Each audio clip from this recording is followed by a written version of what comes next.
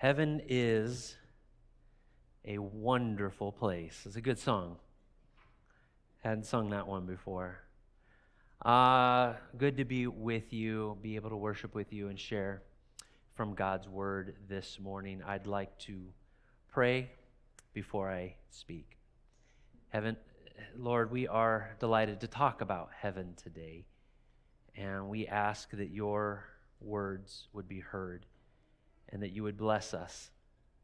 We thank you, Lord, for every chance we have to listen to your Holy Spirit and to hear your message. We pray in Jesus' name. Amen.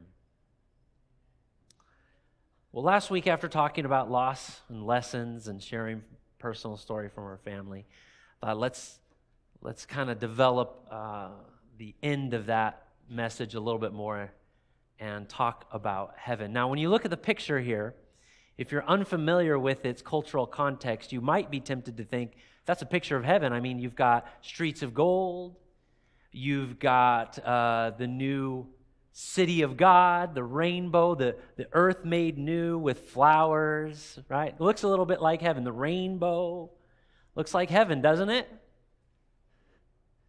Does anyone here think it looks like heaven? I mean, I'd like to know that you're out there. But it's not heaven. It is actually a yellow bricked road going to an emerald city through a field of poppies. And actually, if you're biblically accurate, what color will the rainbow over God's throne in heaven be? Revelation chapter 4, anyone? Green. Actually, it's not green. Emerald. It's going to be an emerald rainbow, not an emerald city. So Frank Baum got a little bit incorrect in his book. We will explain that picture a little bit more. That's from The Wizard of Oz. We have one young man who knows what I'm talking about. I want to talk about, hey, you just changed it back there. Is it still? Okay. Let's see. Before I get into my kids quiz, I want us to look at a passage from Steps to Christ. It's the 5th chapter of the book. Some of you who have copies of Steps to Christ, the chapter will be called Consecration. Sometimes the chapter will be called Complete Commitment. Complete commitment, which is consecration, something that is completely committed to a sacred task. Complete commitment. Notice what she says. The warfare against self is the greatest battle that was ever fought. The warfare against yourself.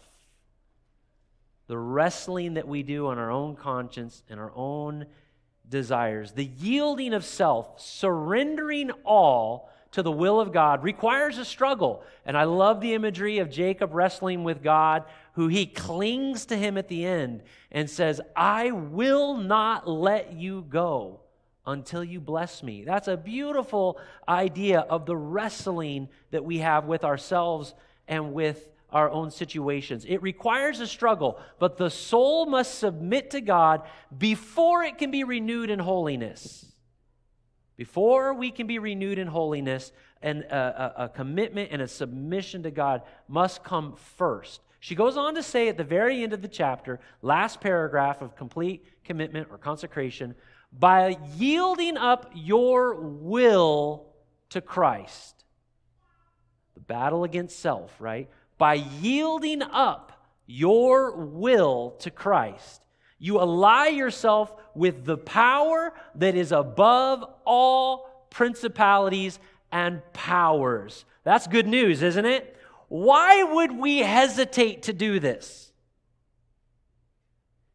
If by yielding up our will, we become partakers and recipients of the greatest power in all the universe, and yet we resist. That's why it's the greatest battle. You ally yourself with the power that is above all principalities and powers.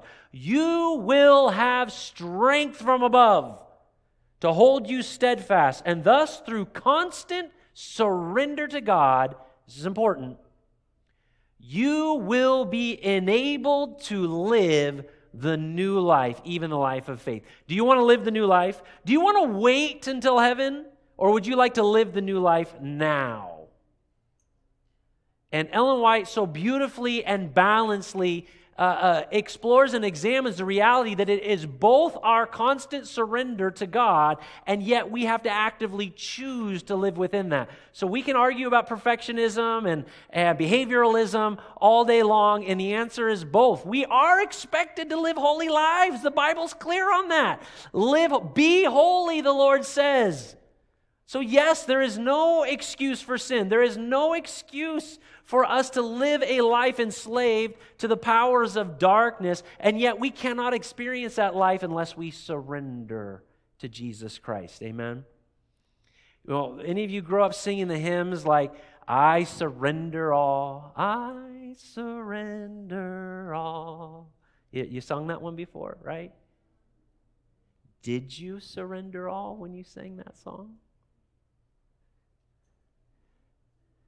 The battle against self, the greatest battle. I want to talk about the new life. I want to talk about how the promise of exactly what Andre actually shared in the children's story, appreciate that, applies to our lives today when we remember that there is a place that God calls our home. I want to talk with the young people today. If I can get some helpers. Toby, you are so faithful. We're going to go with black here, Brenda. Maybe Toby can handle it on his own. Now, if only someone would help me. If only someone would help me answer this quiz. If there was one person out there who would be willing. Question, where was Jesus born? Bethany, Bethlehem, Jericho, or Nazareth? Oh, whoa. We raise our hands in this classroom. I'm sorry. But I would love to have your participation. But Dylan's going to explode if I don't call on him. So Dylan, where was Jesus born? B. Well, say the name. Bethlehem. Bethlehem. That is right. So Jesus is born in Bethlehem, but was that his home? No. Wasn't his home. Question number 2. Well, okay, so where did Jesus grow up? He didn't grow up in Bethlehem. Was it Jericho, Capernaum, Jerusalem, Nazareth? Where did Jesus grow up? I see Eric's hand, which Eric, by the way, I heard you, and you got it right. Someone told me it's your birthday today. Happy birthday. Let's sing happy birthday to Eric. Happy birthday to Eric. Happy birthday to you. Happy birthday, dear Eric. Stand up, Eric. Happy birthday to you. Everybody look at Eric. God bless you, Eric. Special treatment. We don't sing happy birthday just to everyone here. By the way, my birthday's coming up in August, just in case you remember. I heard him say Nazareth. So Nazareth is where he grew up. So that was his home? Well, maybe. All right, next question. When Jesus was 12, he called something his Father's house. He uses that phrase. He says, this is my Father's house. What was he referring to? Was he talking about his home in Nazareth where he grew up? Was it talking about maybe the synagogue in Bethlehem, the temple, the palace? What was he talking about? Isaiah? The king's palace. That's a great answer, but he wasn't actually specifically talking about that. Okay, Dylan's had a shot. Let's give Caleb a chance. I see you guys. Sean and Owen. But I'd like to see if Caleb can help. The temple. He was! Caleb got it right. He said he's talking about the temple. Remember the story when he's 12 and he's teaching in the temple and his mom and dad lose sight of him? So if the temple's his father's house, then that was his home, right? Obviously where your father is, that's where you're, well, maybe in a way. Mitch, you're shaking your head. I don't know. Is this confusing? So if none of these really are his ultimate home, where was Jesus' true home? No options. That's just an open question. Okay, we do have a young man up here. I don't know your name. What's your name? Logan? Logan. Hey, thanks for being here, Logan. Where's Jesus' home? Heaven. He's been listening. Notice that?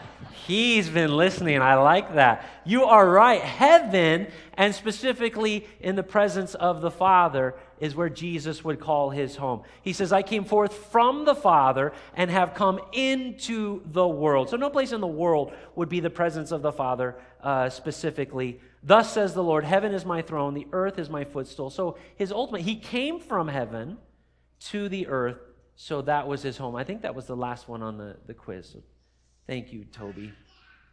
And thank you to all of our young people for starting us off by looking at this question. What is a home? People define it maybe differently. There may be different concepts of really discerning what a home is. These are just some kind of general ideas that you might hear. Home is the place that you live. That's where you live. That's your home. You live there. You sleep there. You eat there. That's where home is. Other people will say, well, it's more about a feeling. It's where you feel safe. That's home, where you feel secure, where you feel a sense of peace or serenity. That's home. That sounds like the beach to me. I love the beach. The place where you keep your stuff, that's home. Where's all your stuff? Is it somewhere else? No, you keep your stuff at home because it's safe, it's secure, it's where you live. Others, again, these are all kind of synonymous, I get it. Home is the place where you feel comfortable, you feel happy.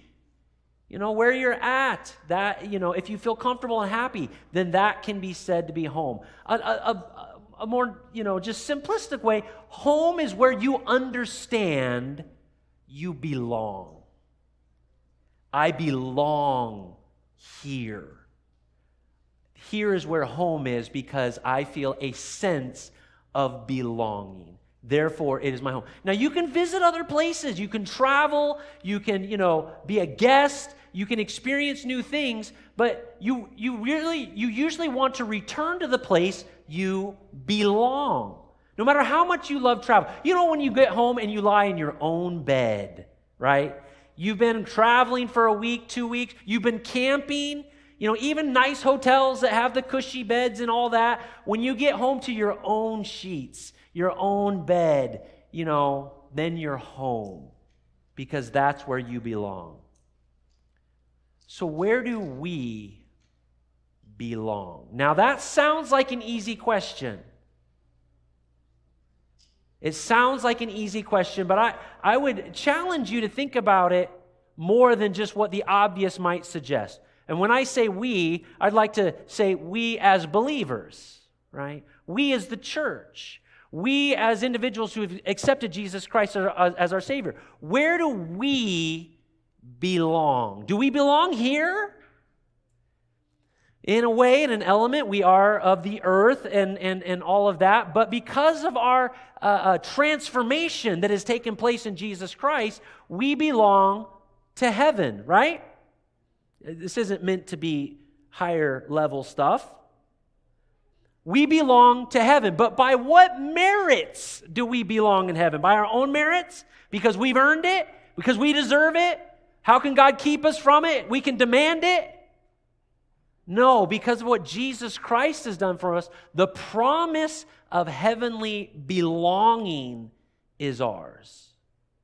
The promise of heavenly belonging. Because if we have been transformed by Jesus Christ, this world will not be a comfortable place.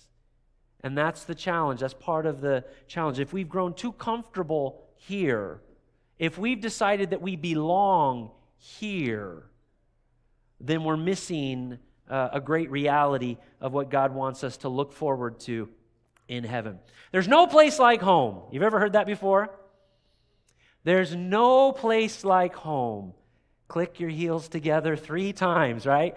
There's no place like home. Now, if you are familiar with American culture at all, you cannot escape at least some of the connection with the movie The Wizard of Oz. It is the most viewed movie in the world. Did you know that?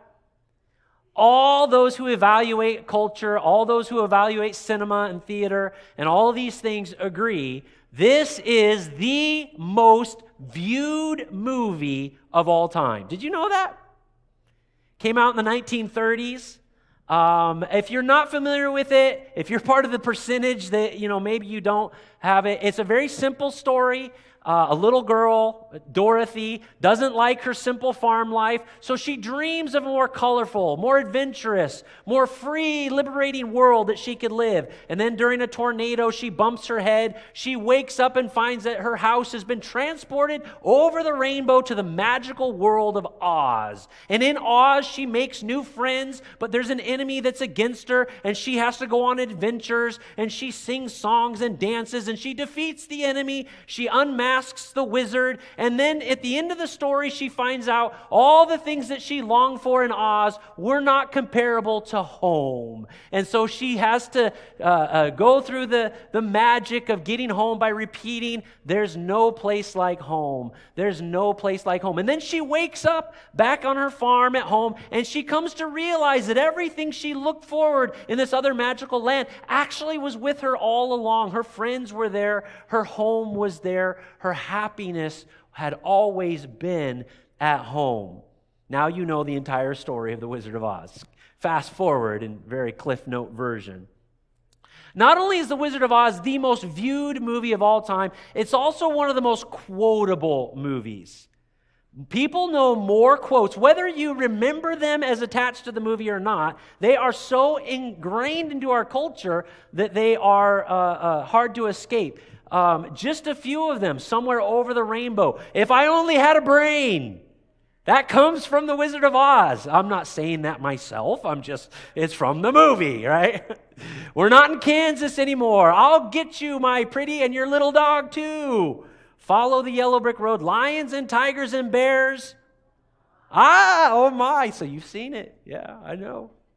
"A horse of a different color." And we could list some more. Did you notice we had several munchkins up here doing worship today?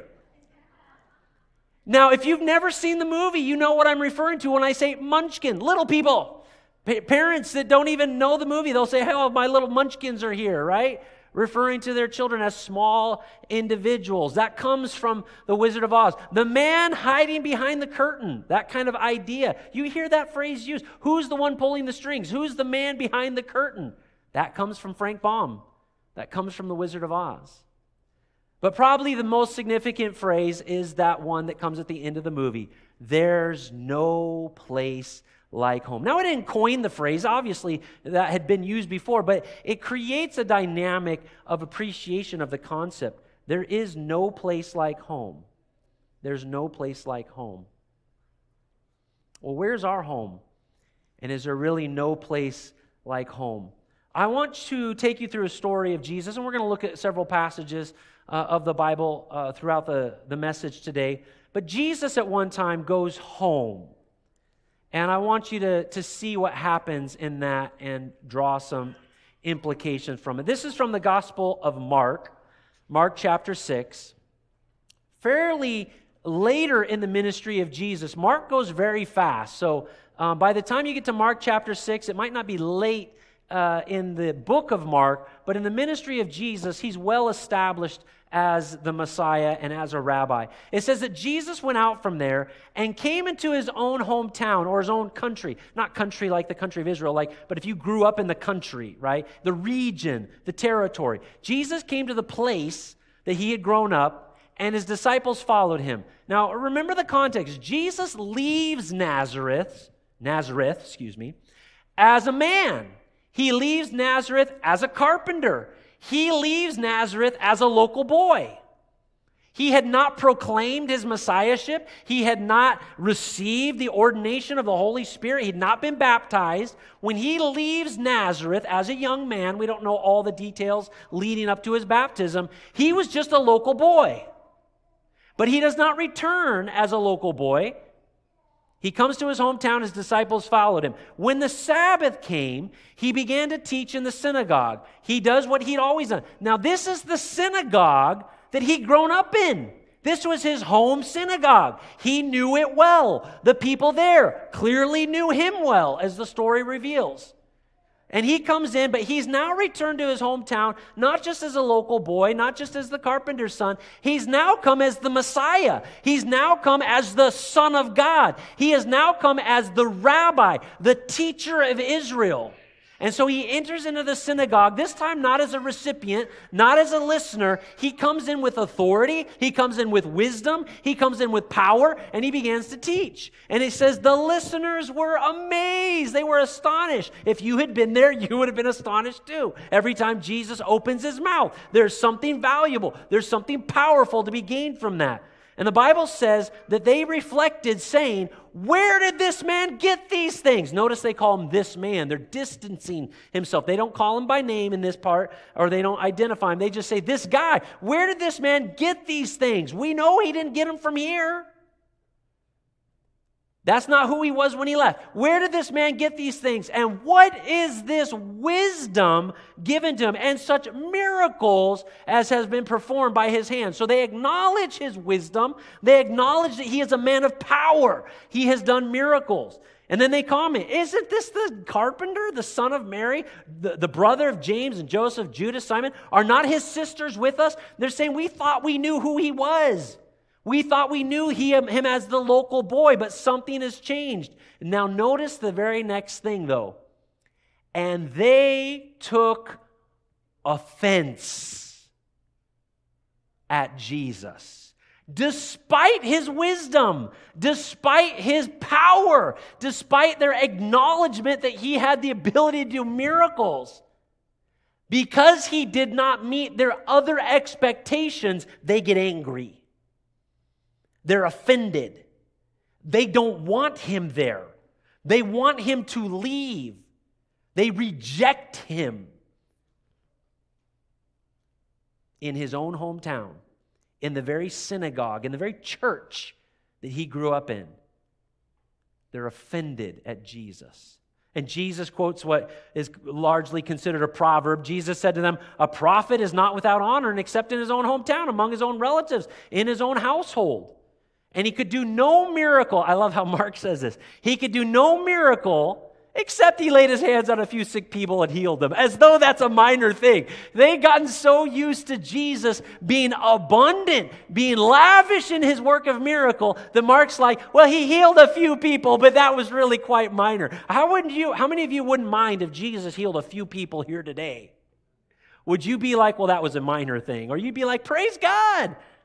But Jesus, because of their lack of faith, because of their offense, because of their rejection, because of their expectation of Jesus to be something they had created in their minds, rather than what God had determined him to be, it prevented Jesus from pouring out the blessings of God in abundance. Only a few people could be healed. And the Bible says he wondered at their unbelief. He was amazed and probably greatly shocked. You can imagine, of all places that Jesus wanted to pour out the blessings of God, it would have been home, where he knew the neighbors by name, where he knew the elders in the synagogue, where he knew the marketplaces. But of all places that Jesus could not be accepted and do the work of God with greater abundance and power, it was in his hometown. They took offense at him. You ever read this story before? Ever wondered about this at all? Why would people, understanding the wisdom, acknowledging the power and the miracles, still look at that and say, no, that bothers me? Why did they take offense at Jesus in their church and in their community?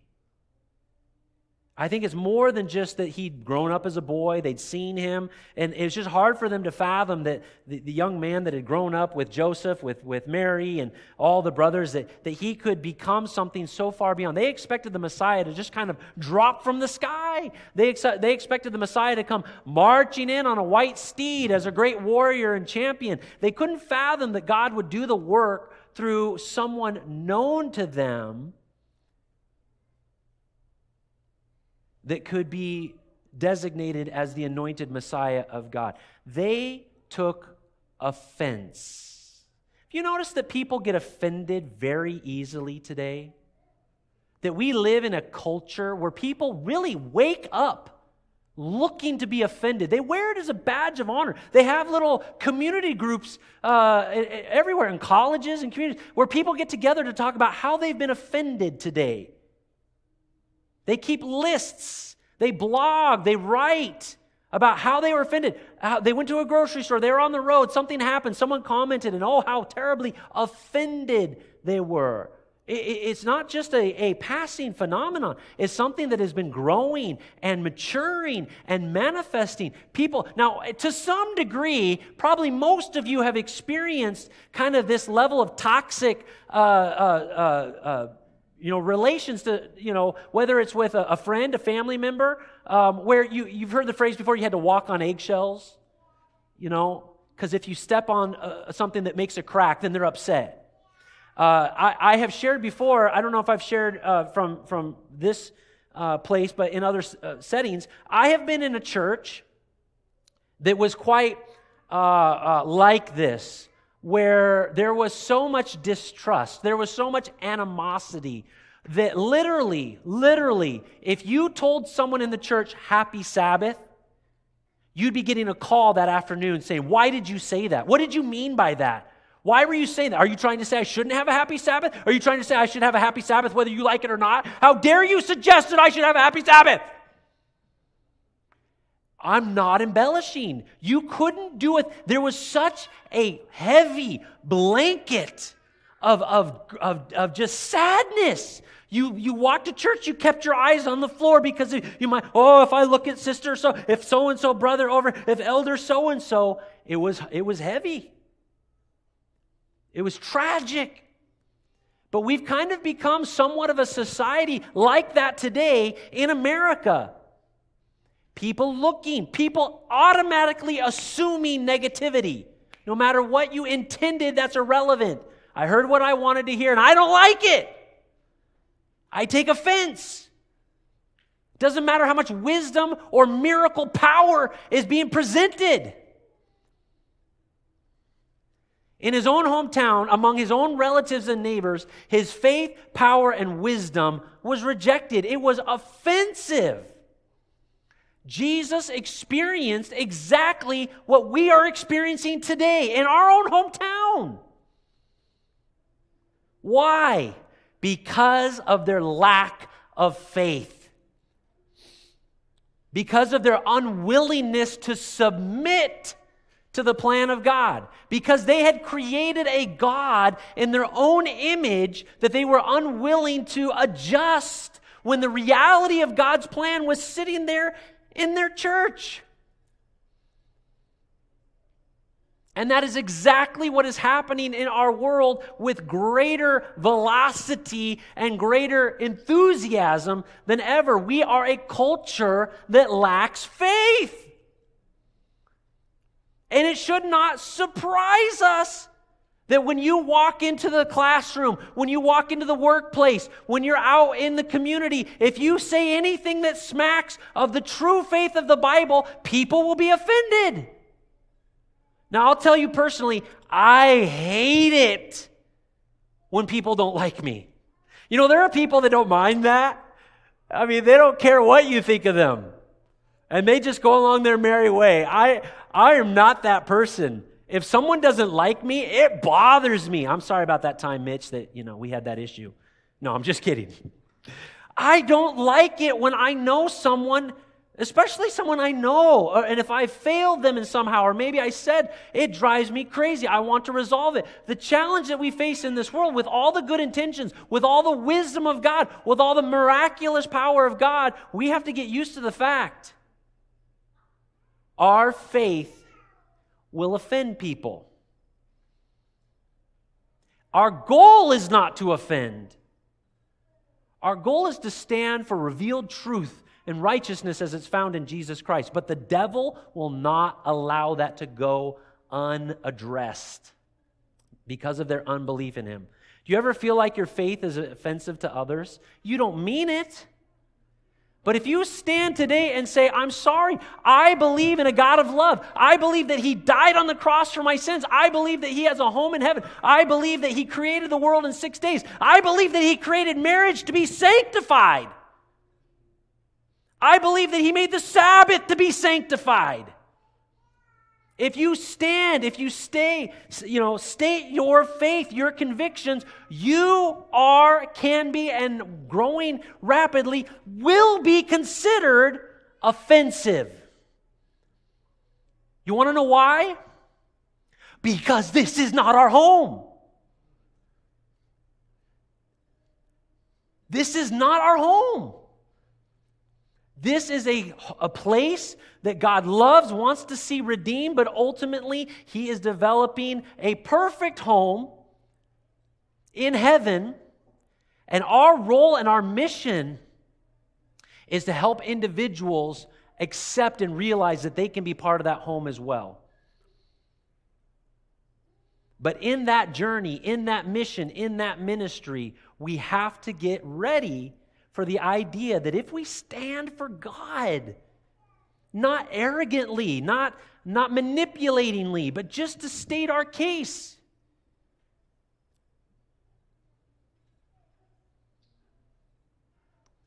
the devil will do everything he can to disrupt and make it a problem. Jesus, in His words to His disciples, He's praying to the Father, and He says to the Father, I have given them, His followers, the disciples, you and me, I have given them your word, the word of life, the word of power, the word of freedom and forgiveness. I've given them your word, the word of truth. And the world has what? Hated them, not tolerated them. The world has hated them because they are not of the world. Believers, you and I, those who've accepted Jesus Christ, we are not of the world. And the more we try to make ourselves like the world because of fear, because of wanting to just compromise, we distance ourselves from the truth of Jesus Christ. Jesus says they're not of the world, even as I am not of the world. I do not ask that you take them out of the world, but to keep them from the evil one. They are not of the world, even as I am not of the world. There's no place like home. Amen. Believer in the house today. Woo! Couple of just quick passages, and I know you've heard it before. If you've been in the church at any length of time, you've heard sermons along these lines. Ecclesiastes chapter 3. I love what the old preacher Solomon says in this passage. Ecclesiastes chapter 3, verse 11. He says, God has made everything appropriate in its time, and He has also set eternity in their heart, yet so that man will not find out the work of God which He has done from the beginning even to the end. I know that there is nothing better for them to do than to rejoice and to do good for one's lifetime. I wanted to throw what the commentary said about this that I liked. It is God's design that man realize that the present material world does not constitute the sum of his existence. He's linked to two worlds, physically to this world, but mentally, emotionally, psychologically to the eternal world. Even with his consciousness beclouded by sin, man seems dimly aware that he ought to continue living beyond the narrow confines of this unsatisfying life. It is God's design that we realize that we are not at home in this world. We are pilgrims. We are travelers. We are passing through. Ephesians chapter 2. We're studying Ephesians in our quarterly lesson.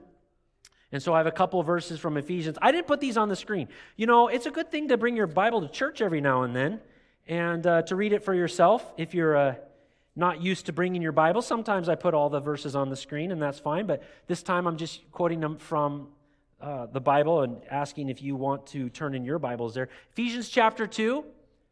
Consider what Paul says here. You were dead in your trespasses and sins, in which you formerly walked, according to the course of this world, according to the prince of the power of the air, the spirit that is now working in the sons of disobedience. Among them we too all formerly lived in the lust of the flesh, indulging in the desires of the flesh and of the mind, and were by nature children of wrath, even as the rest. But God, being rich in mercy, because of His great love with which He loved us, even when we were dead in our transgressions, made us alive together with Christ. For by grace you've been saved, and has raised us up with Him, and now listen to this, and has seated us with Him in the heavenly places in Christ Jesus.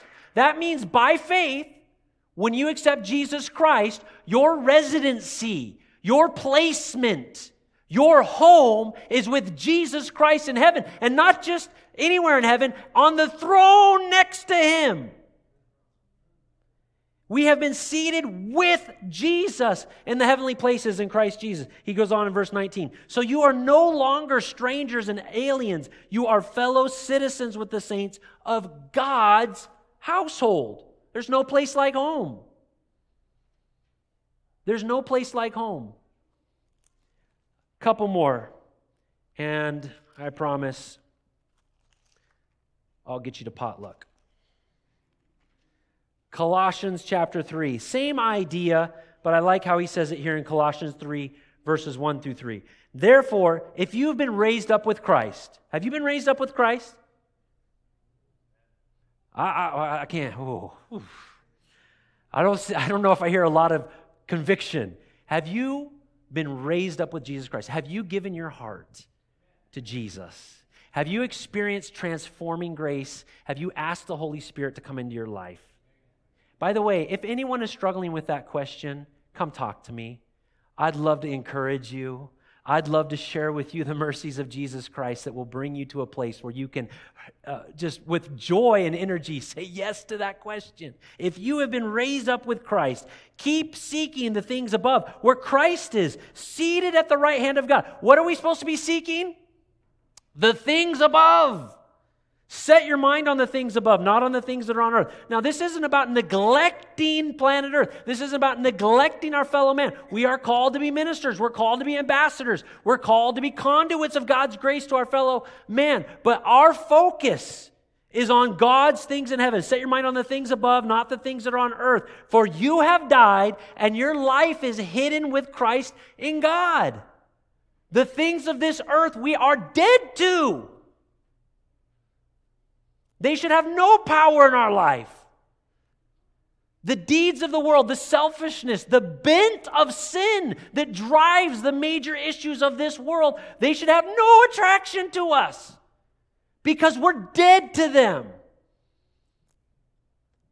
As we accept Jesus Christ and allow Him to guide us in that, none of us have fully arrived and are perfect and aren't bothered or impacted by the things around us. The last one then, one of the best. Going back into the Gospels, John 14. Again, I know you are familiar with what Jesus Himself says. Quoted from John 17 earlier. Here's John 14. Do not let your heart be troubled. Believe in God, believe also in me. In my Father's house. Now, which house is He talking about? Is He talking about the temple in Jerusalem? No, He's talking about a different house. He's talking about the house that's in heaven. In my Father's house are many dwelling places, many mansions in the King James, right? Many places. And I go there to prepare a place for who? For us. For the believers in Jesus Christ, for His disciples. I go there to prepare a place for you. And if I go and prepare a place for you, I might come again. Oh, did I get that wrong? I'm sorry. There's a chance that I could come again. I'm glad 7 of you are listening today. Praise God. Jesus said, if I go and prepare a place for you, I will come again. I will come again and receive you to myself, that where I am, there you may be also, because you belong in heaven with God. Because of the merits of Jesus Christ, because of the sacrifice of Christ, because of the promise of God, because of his adoption despite our fallenness, because of his forgiveness and his blood and mercy, we belong with Jesus and with the Father in heaven. That is our home. And friends, there is no place like home. There is no place like home. This place, no matter how much we try to twist and contort to fit ourselves into the brokenness of this world, it will never work. Our calling is to reach individuals with the gospel of Jesus Christ, not to convert culture. Ooh, I might get some letters on that one, Chuck. Is it our job to convert culture? We're not home yet. Heaven is our home. Would you pray this with me? Lord, help us not to get too comfortable here. The greater we create, a desire to fit in this world, we are distancing ourselves from the true home that God has for us. We are called to live like God, not live like the world. Help us not to get too comfortable here. Lord, help us when times get tough here. Jesus said, I've given them my word, and the world will hate them. Help us, Lord, when times get tough. And remind us of our mission, which is to help others find their home as well. There's no place like home. There's no place like home. Heaven is our home. That's not a picture of Oz. That's still the wrong colored rainbow, sorry. That's an artist's depiction of what heaven and the city of God might look like. Do you know where your home is today? Are you confident that Jesus has a place for you in heaven? Are you ready to surrender all in the battle against self so that you can be empowered to live the new life now?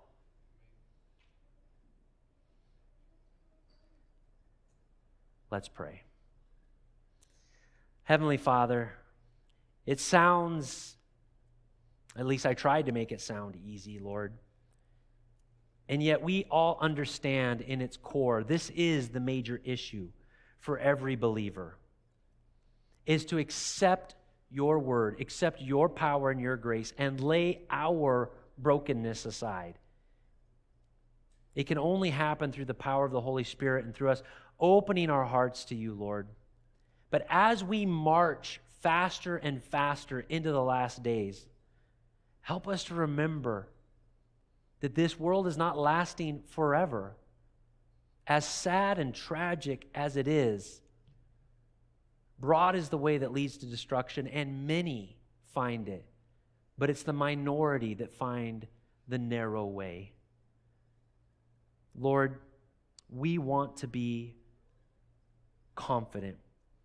We want to have complete commitment, to be consecrated.